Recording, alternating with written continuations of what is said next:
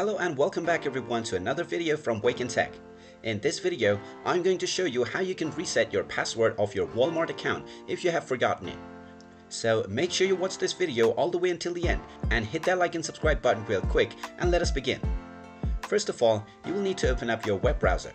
So go ahead and open up your web browser and then type in walmart.com in the address bar and press enter. Once you do this, you will be taken into the official website of Walmart.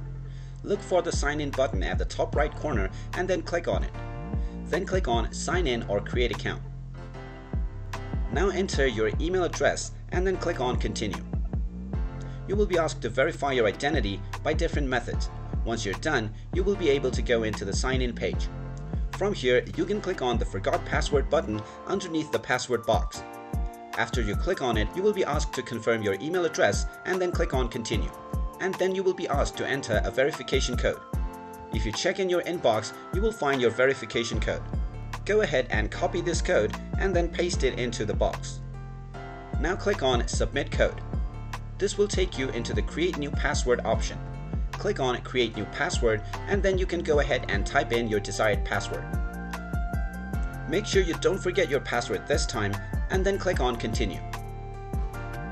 And there you have it. Your password has successfully been changed, and now you can use your new password to sign into your Walmart account.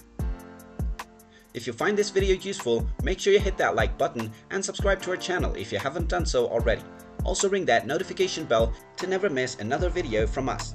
Thank you for watching and we will see you in the next video.